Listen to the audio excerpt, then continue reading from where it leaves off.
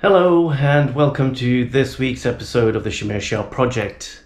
In this week's episode, I am going to take a fantastic bike ride, fantastic for me for sure, in preparation for spring and going into summer when lockdown is eased even a little bit. As you can see, my bike's in the back, it's all packed up. I've got my bike packing bags loaded on the bike, and it's all about testing out the kit, going out, making sure it's well balanced and making sure that it doesn't wobble around and everything is nice and tight on the bike.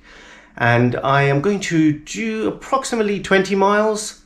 I'm glad to say I've got all my work done. I'm up to date with most of my stuff, and now I can actually go out and actually enjoy some of this weather that we're having, the early spring weather that's trying to push through.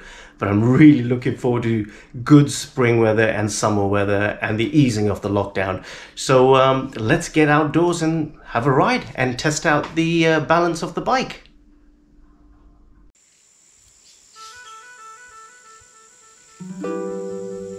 My name is Shah. I'm a landscape photographer, passionate adventurer, mountain biker, and a devoted conservationist. A few years ago, my freedom and independence was nearly taken away from doing what I love by becoming a carer for my special needs son. Since then, I've doubled the stakes of my mission to make nature and the outdoors an inseparable and fundamental part of every family. This has now become my project.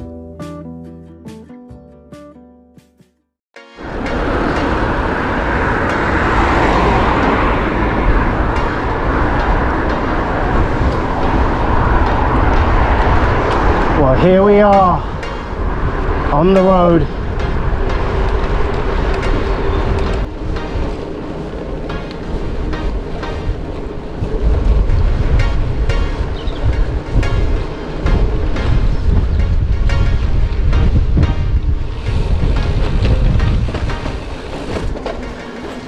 We've got about 15 to 20 miles per hour winds, but the balance seems pretty decent. The bike feels sturdy in the wind. Of course, I am on tarmac and not on gravel or too much of a bumpy road. So that's a test for another day, because this route there is no gravel.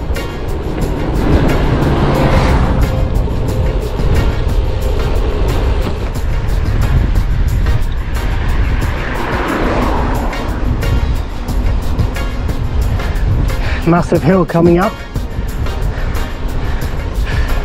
It'd be a good test to see if there's any wobble, any movement on the saddlebag as I climb the hill.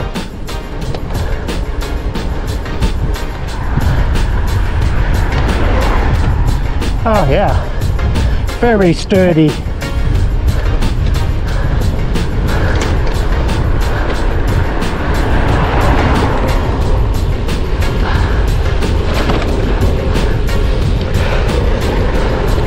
The bike's heavy as hell, but the bags are strapped on very well. I'm pretty impressed. I'm very impressed so far. Okay, got another big hill to climb. From the point of view of the camera, these hills might not look like anything, but they are half decent, and the bike is heavy with all the gear. I'll tell you exactly what I have in all the bags. I'll give you a brief overview. Whew.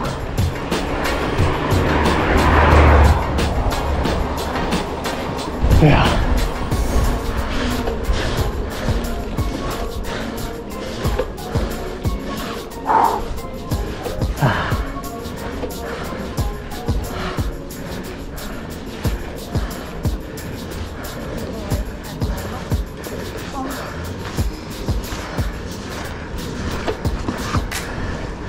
Okay, I stood up to do the climb this time around. For the last climb, I stood up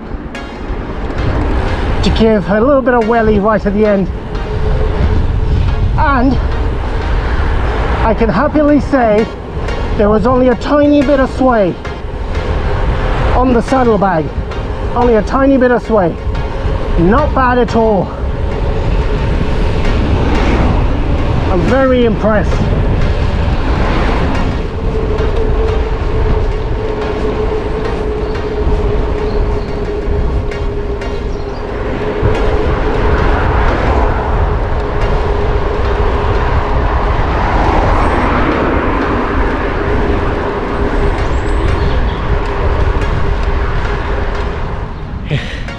In an ideal world, I would have a tripod to hold up my camera, but as I'm on a bike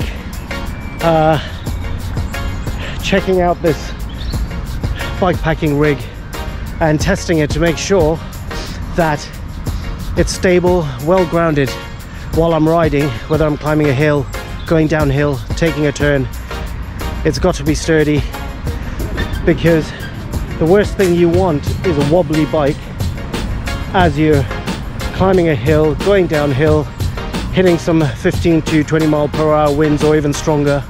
Today we've got 15 to 20 miles per hour winds, but testing is really important before you get out.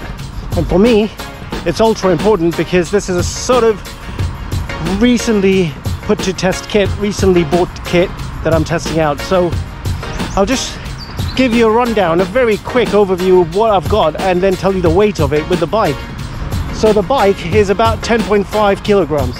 It's part alloy and a lot of carbon. On my front, I've got the handlebar bag with a little pocket, a bit of food in there, some camera gear in there, and here is all my sleeping kit.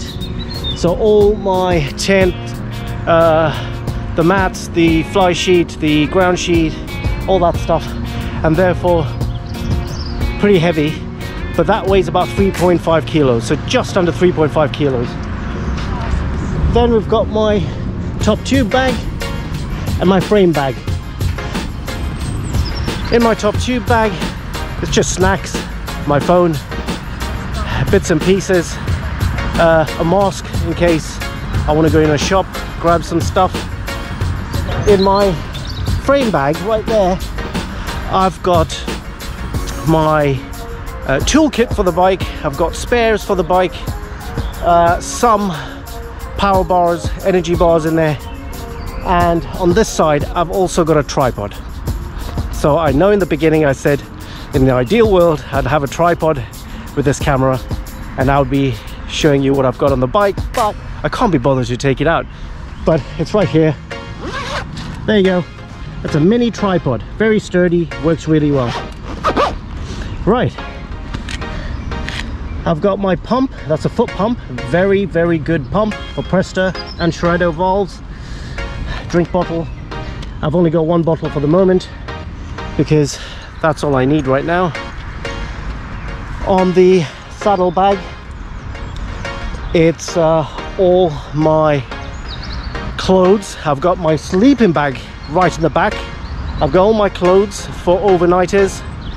I've got extra clothes for riding. I've got my cookware, all my kitchen items for cooking, eating. I've got some food in there as well, and that's about it. On my backpack that I've got on me, a very small backpack, and I'm going to carry a hydration pack in there. Can take up to 3 liters, depending on how far I'm going, depends on how much I'm going to carry. And I'll probably carry my immediate items that I would need, such as rainwear, rain gear, rain top, a change of a shirt if I get really wet, but it doesn't weigh much. It's very lightweight. The majority of this gear is very lightweight. So there's a quick rundown for you. I'm gonna have a bit more water and then jump on the bike again.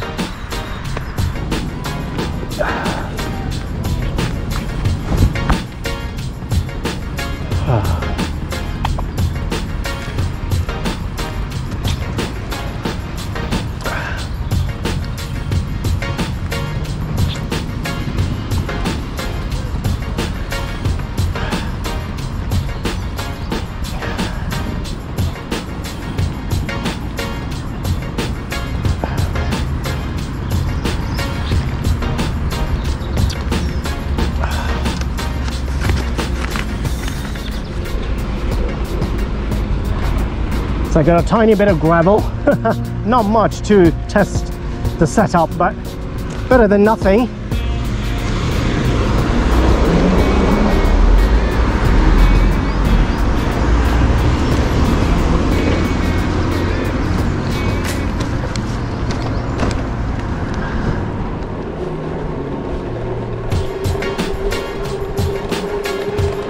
I'm really enjoying this setup.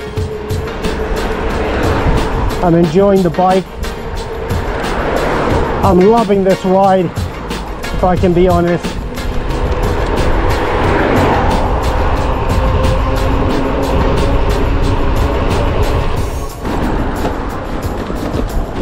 Oh yes. Finally some gravel. Gotta love some gravel.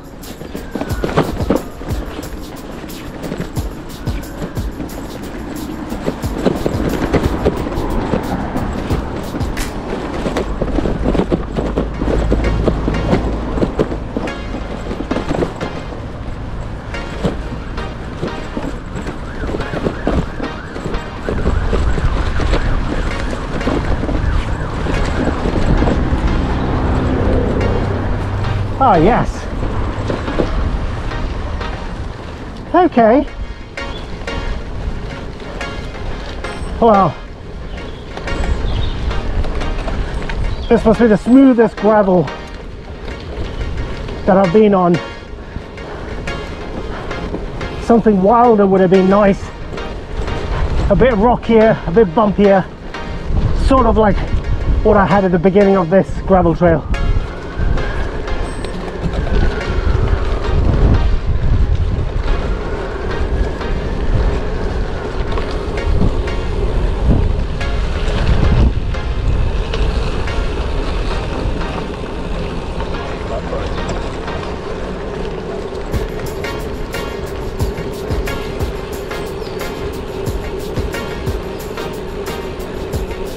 All right, looks like that's it.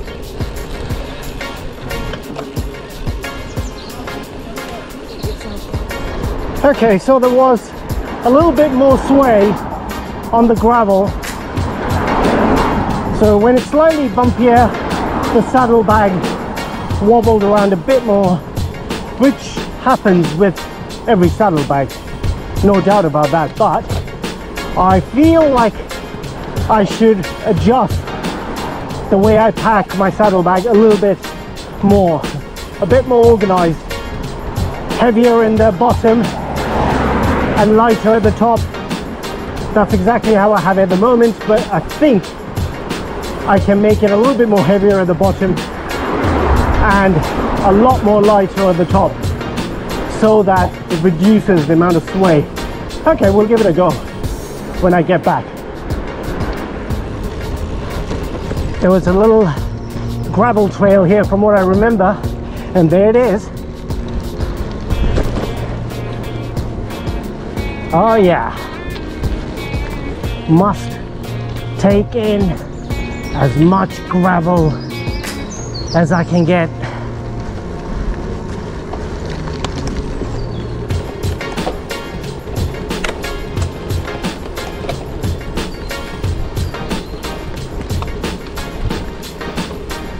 Coming through, coming through,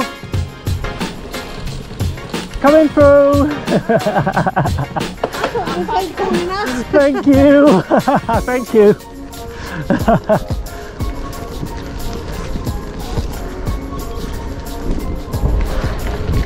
Thank you.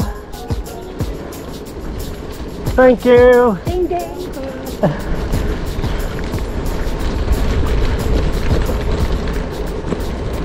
Ah.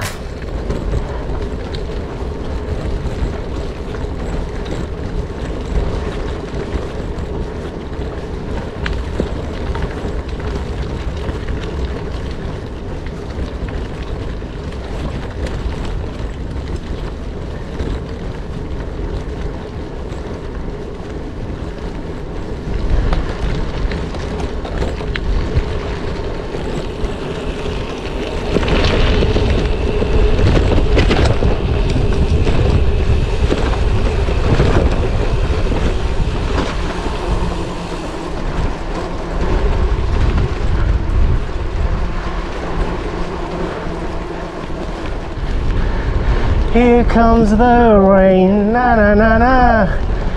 Here comes the rain, and I say, where's the sunshine? Do do do do do do do.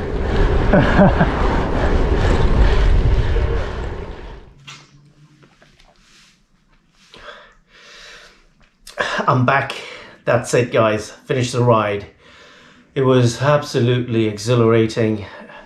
I did 20 miles, just over 20 miles actually, and it was mostly tarmac but a bit of gravel, as you saw, and it was absolutely amazing. It wasn't the sunniest days, but it wasn't cold at all, and it's rained just a little bit while I was out, but thoroughly enjoyed it. So the bike rode really well. The bags worked out really well too. They balanced themselves perfectly via my packing, and they were very sturdy and balanced on the bike. As I mentioned earlier, the bike weighs about 10.5 kilos, and the bags are a bit heavier in terms of what normally goes on a bike. So I've got 3.5 kilos, I believe 3.5 on the back. The frame back, I don't know about the frame bag here, but I will put down the exact figures on the video so that you have an understanding of how much I'm carrying in these bags. Now, the whole idea was simply to go out, enjoy myself, go for a ride, get some exercise in, get out of the house from this lockdown. At the same time, prepare myself for spring and summer, where I am going to go bikepacking, and I'm sure I'm going to make my videos a bit more interesting than what you just saw. I'm afraid it wasn't the most interesting video, but hey, you know, I had to record this for myself so I know exactly what I'm doing when I'm out on those bigger adventures. So I hope you enjoyed it. If you loved what you've seen, please hit the like button for me. It's the first time I'm doing this on a bike sort of thing. Well, actually second or third time, but in a bikepacking setup. I am also going to say thank you so much to all my supporters and my wonderful fans who've been with me all this time. If you're not a supporter or a fan or a subscriber to my channel, please go ahead and subscribe right here or down below. Leave me a comment and let me know what you thought of the video. Would you like to see more bikepacking videos from me? And I will see you out and about.